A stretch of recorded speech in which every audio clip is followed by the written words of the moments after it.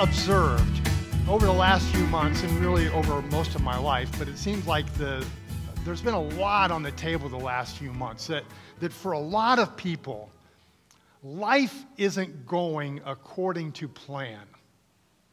Anybody? Anybody feel like, hey, my life is not going the way that I thought it was going to go? A few of you. And I'm not going to betray any confidences in what I say. So if you're someone who's going through some of these are just some things that I'm seeing and kind of across the board.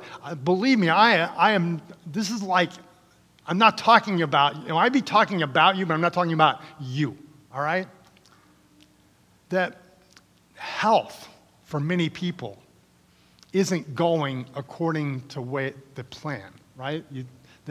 Because of this sickness or this disease or this injury or this chronic problem, life is being handicapped and you're not able to do the things you want to do and go about the business and live your life the way you want to live it. A lot of people are dealing with pretty dramatic health issues.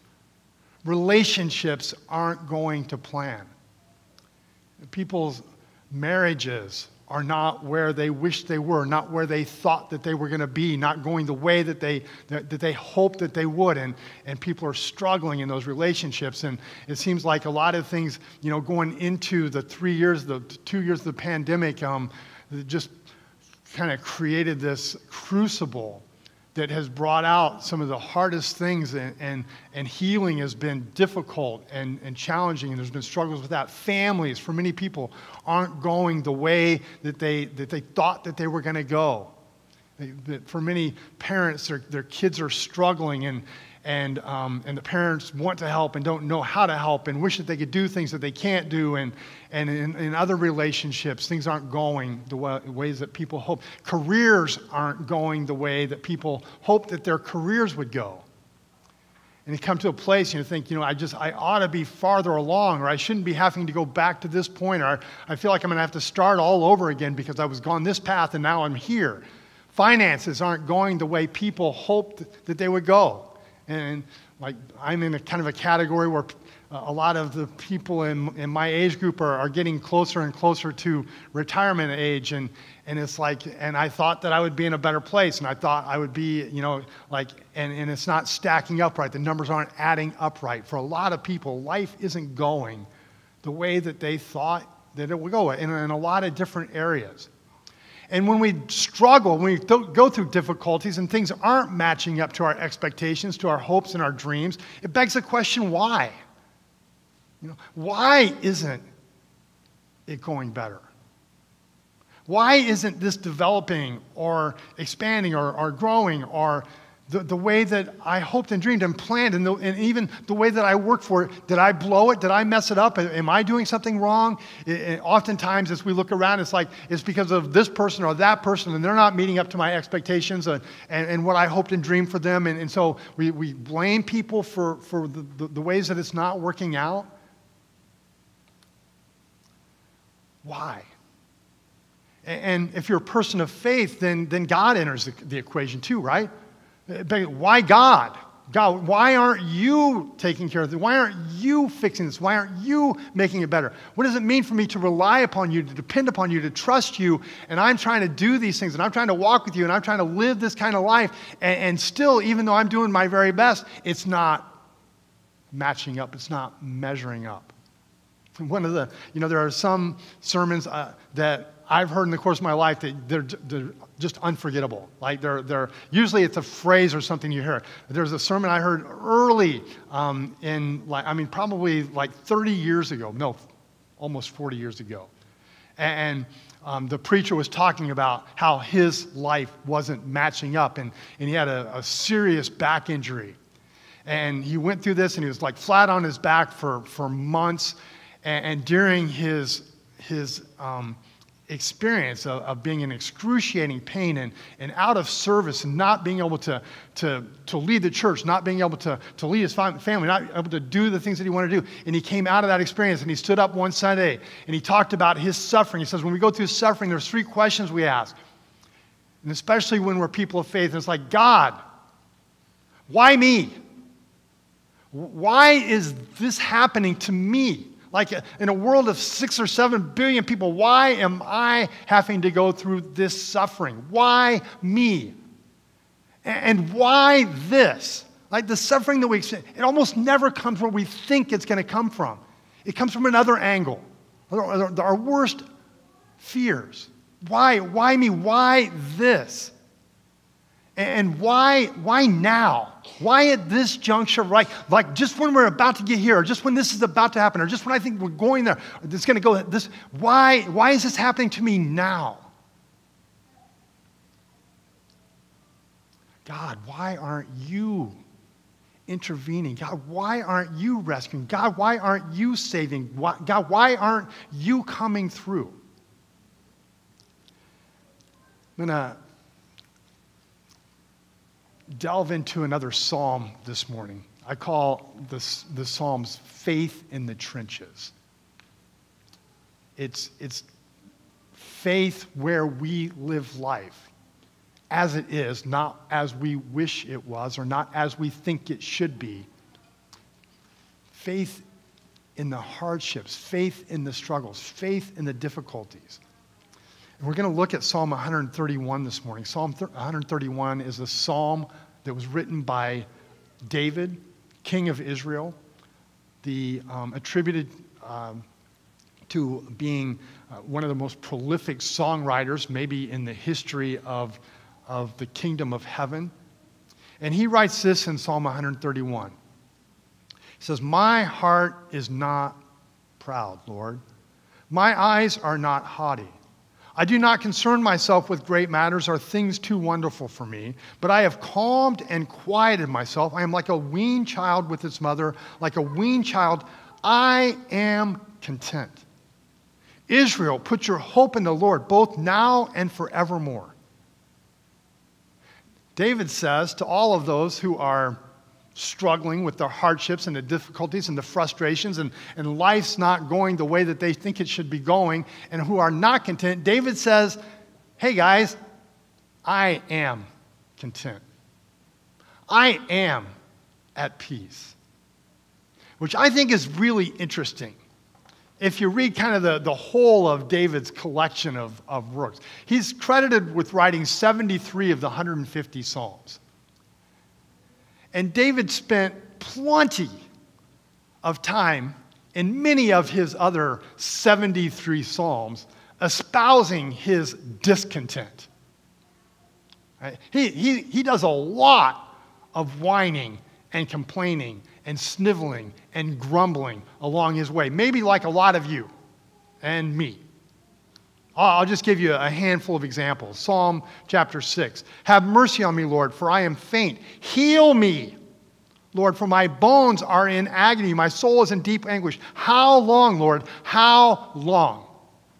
Does that sound like a profession of contentment? God, my body is breaking. How long? Psalm 13, "How long, Lord, will you forget me forever? How long will you hide your face from me? How long must I wrestle with my thoughts and day after day have sorrow in my heart? How long will my enemy triumph over me? How long, Lord, will my brains, my thoughts, my mental struggles continue? How long will I be heartbroken?" Contentment? Psalm 22, my God, why have you forsaken me? Why are you so far from saving me? So far from my cry of anguish. My God, I cry out by day, but you do not answer. By night, but I find no rest. Where are you, God? Why have you forsaken me? Why have you forgotten me?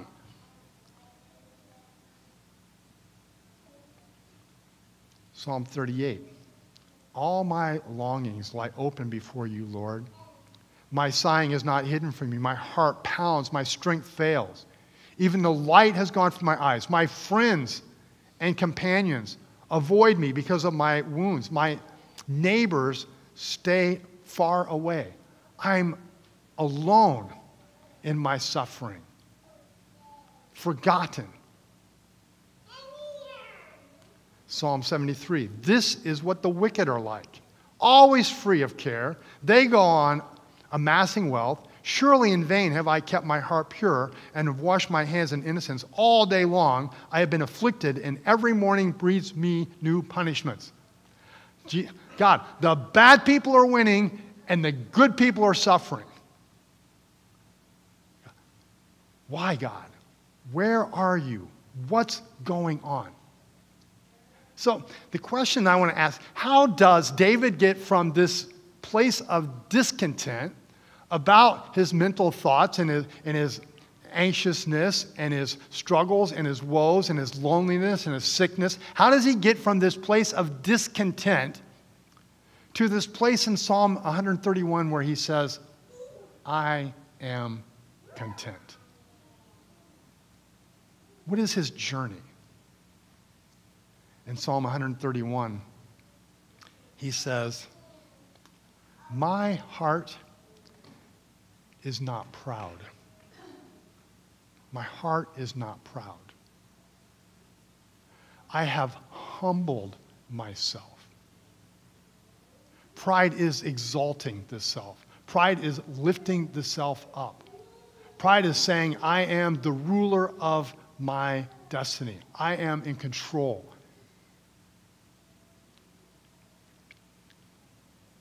And the world needs to recognize my place in it, acknowledge it, and give me my due. Because if I'm the center of the universe, y'all ought to be bowing down to me. My whims ought to win. Family, wife, church members, don't you see? I have humbled myself. Psalm 139 is one of my favorite psalms. In it, David goes through this whole profession of God's presence in his life.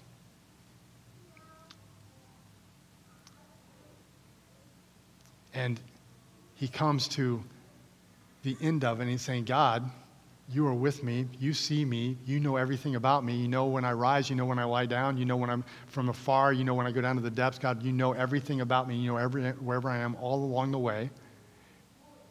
And celebrating that, in a sense, it almost sounds like David is the center of God's universe. He comes to this place in verse 19. He says, if only, God, you would slay the wicked. I have nothing but hatred for them. God, you get it. You get that I'm the center of the universe. If only you would straighten everybody else out so that they see it, so that they understand it, so that they would acknowledge it, so that they would humble themselves before me. And apparently in the process of praying this, David has an awakening. And then he comes to verse 23. It says, oh, hold on a second. Search me, O God. Know my heart. Test me and know my anxious thoughts. See if there's any offensive way in me and lead me in the right path. Search me, O God. Know my thoughts. Test me. You have anxiousness? Anxiousness is the product of being the ruler of the master of our universe. David says, anywhere that I'm trying to control things, there's going to be anxiousness. God, show me where those things are. I'm humbling myself now before you. My heart is not proud. The first step, I have humbled myself before you. And David's path to contentment. My eyes are not haughty. I have embraced my limitations. I'm not looking at my rule and reign over all of things and saying, I'm the Lord of the universe. I'll give you this little tidbit from my backpacking trip this last week. I took a lot of baggage on the trail this year. Baggage in the sense of just a lot of people that I know and love and care about who are dealing with physical issues, dealing with relational issues, dealing with mental health issues, struggles. And there was almost a sense there's just so many things, so many people that are hurting and in difficult places. And is this even the right time for me to exit civilization? Because when you go on a trail, right, it's like we go places where you do not have internet access. Right? When we leave the trailhead, we cannot be reached, and I cannot reach you. Occasionally, like on a mountaintop, we might pick up a signal. But the people who are struggling, the people who are going through this stuff, they can't get a hold of me. They won't be able to contact me. Do I need to not do this now? Baggage. It wasn't in my backpack, right? It's on my heart and my spirit. And like some of you, I have for the past several months, every day, done this prayer process. It's in the Pause app if you use that. And the beginning of the first part of the pause is, Lord, I give everyone and everything to you. It's a surrendering. It's a letting go. And on the trail, second day, I think, we always say a prayer before we hit the trail on a given day. And I prayed this prayer, Lord, I give everyone and everything to you.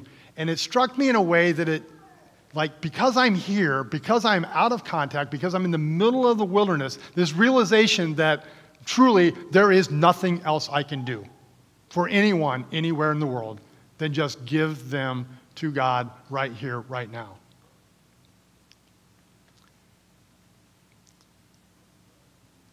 And that realization, that recognition, was a different kind of surrender than when I'm here and when I still think, okay, I'm giving it to you, God, but I still know that I'm close enough to the strings that I can pull them here and maybe make something happen, maybe fix this, maybe take care of that, maybe save this wound.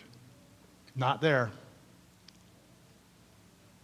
Embracing our limitations, recognizing that in our humanity, that there are some things that we simply cannot do, cannot manipulate, cannot twist or turn to the right end.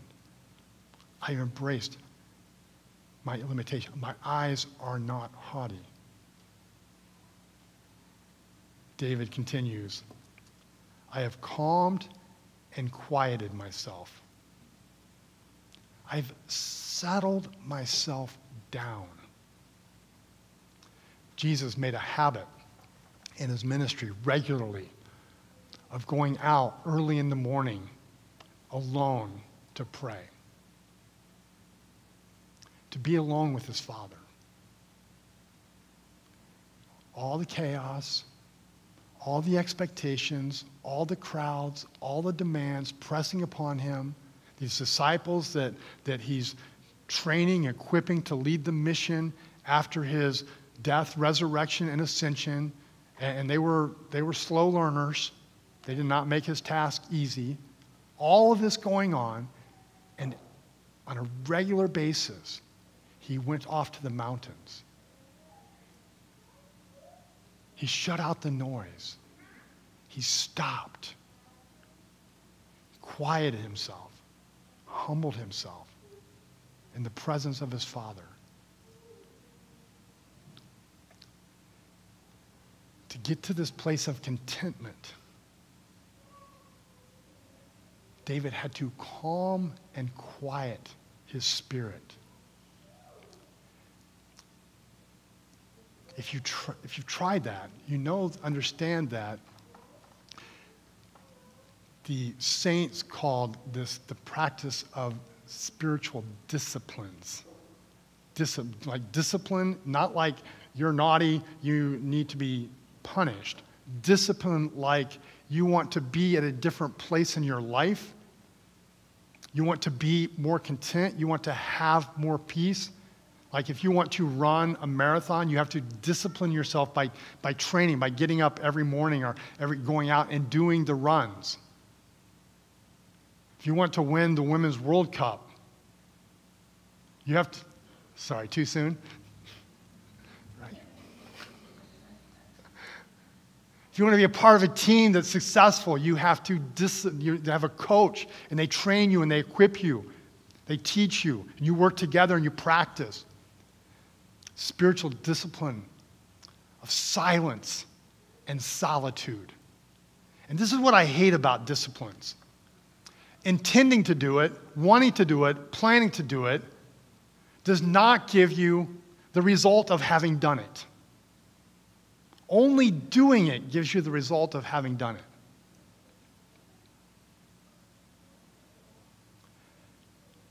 I've quieted myself. I have calmed myself. I have settled myself down. Or I'll give you this one tidbit from the concert. You need to calm down.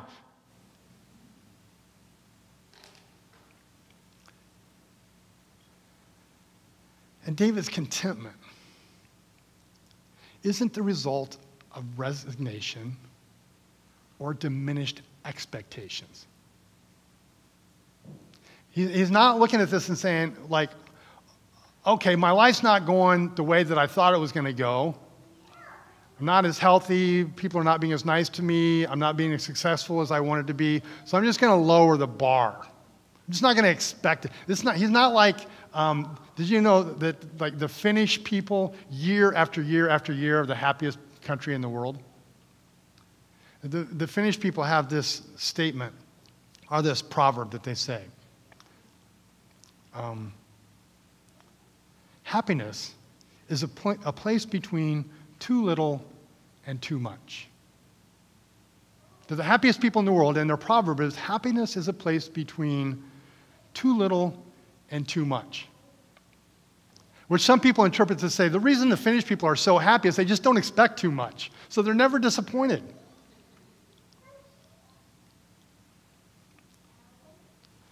But David has not dropped the bar.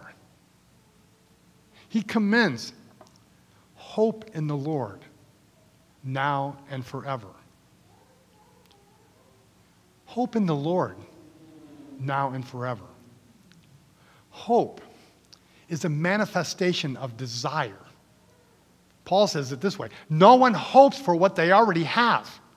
If you have it, you don't need to hope for it. So if you hope for something, you are looking for something, wanting something, desiring something that you do not have. David's contentment is not the absence of desire or expectation.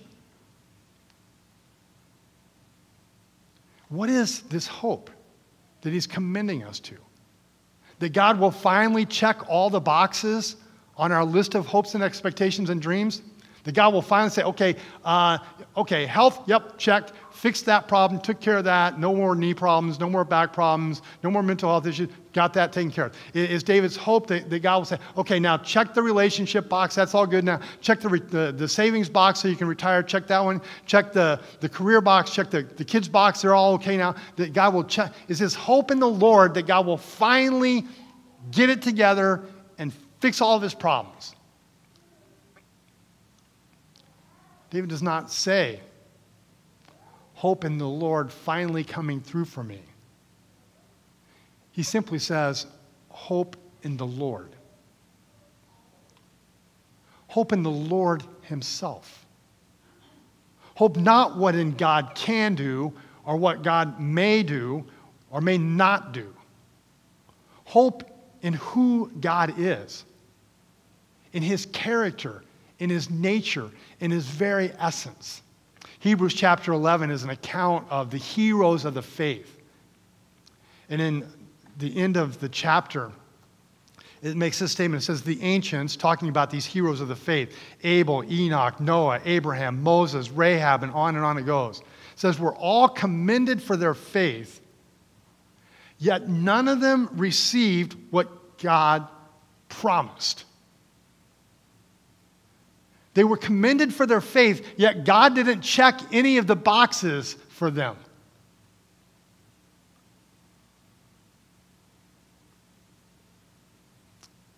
God had planned something better than the boxes.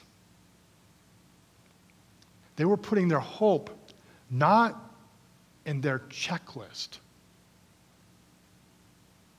Their hope was in the God who had promised, and him alone.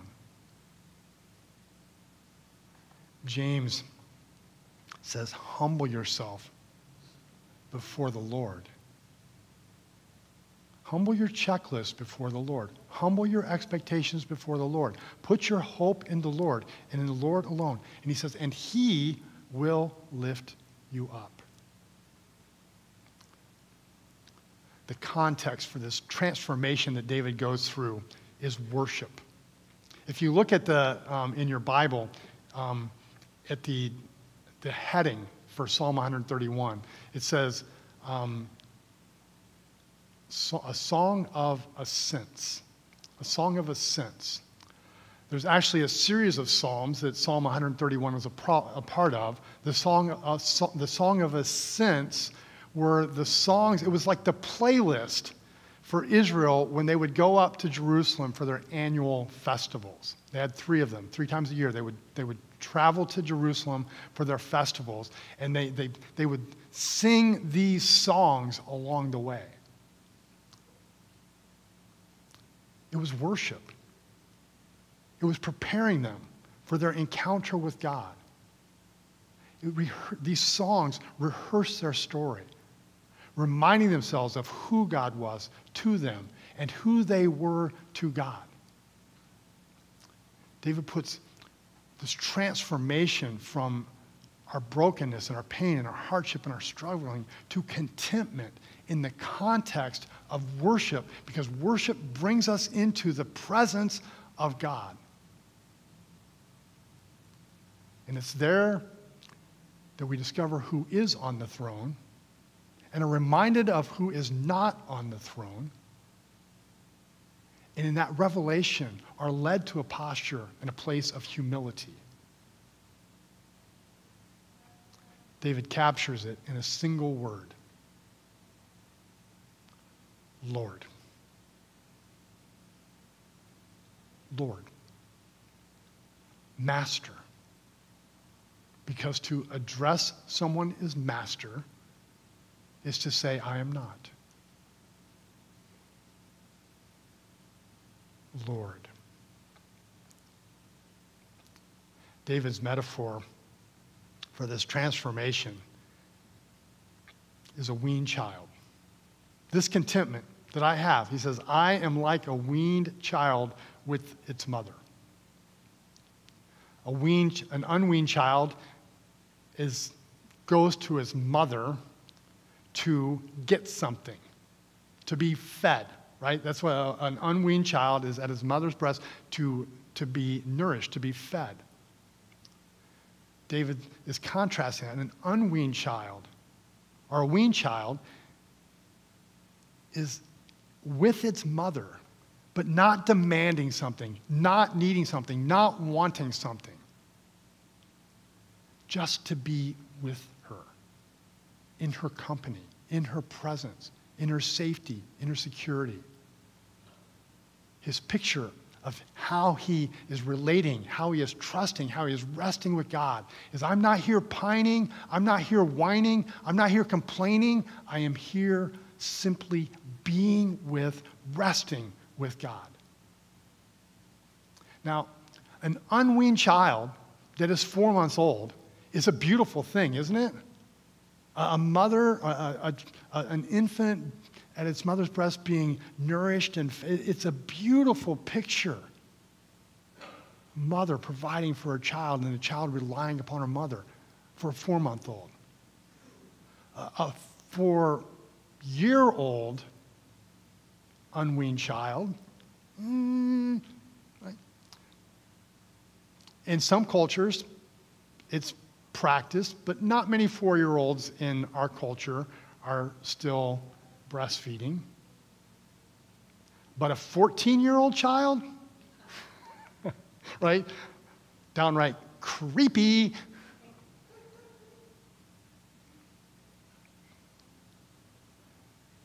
a maturation, a growing up in this relationship with our Creator.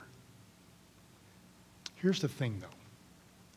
Weaning is a disruptive process.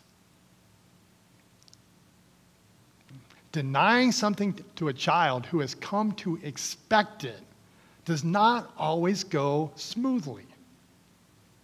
And for my part, I am blown away by how willing God is to allow his children to go through that process. To stand back and watch us through the weaning process. And sometimes I wish he would let up, right? God, just, give me just a little drink here. I know I'm 14 or 40 or maybe even more, but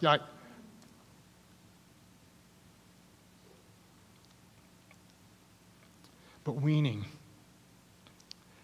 as disruptive as it is, opens the door to a wealth of new experiences.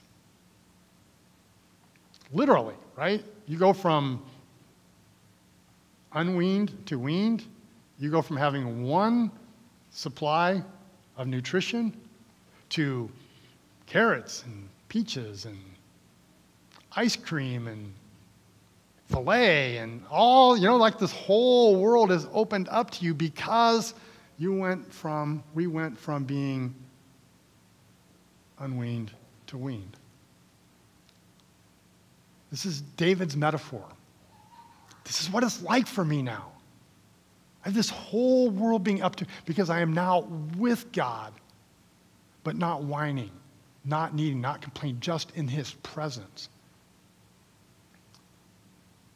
Weaning paves a way for a richer, fuller relationship between the mother and the child. A whole different kind of encounter. Preachers, we love to use metaphors to show what things look like, and are tempted sometimes when we've actually been given the metaphor to make a new metaphor for the metaphor.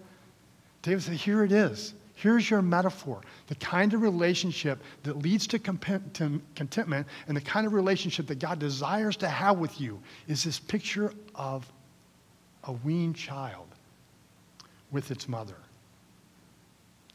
And my question is this. Are you? Are you?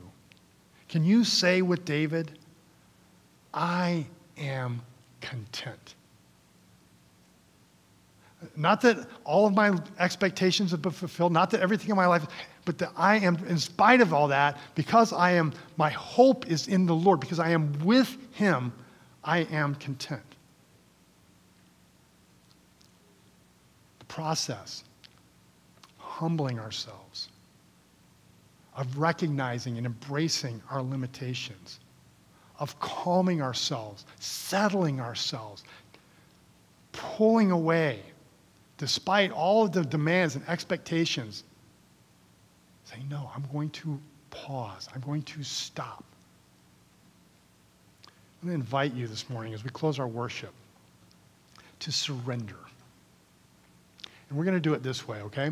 Our worship team, I'm going to pray, close the message here. Our worship team's going to come up, and we're going to re-sing a song that we sang in our opening worship set, the Highland song. It is as you will see in the song, a song of ascents. It's about coming into the presence of God. And it is a song of release. So as you sing, if you've got some baggage that you're carrying this morning, and you need not more fixing, but you need more of God in your journey, to simply open your hands and surrender, to let it go as we sing this song. Lord, there is a boatload of struggles and challenges in the world that we live in.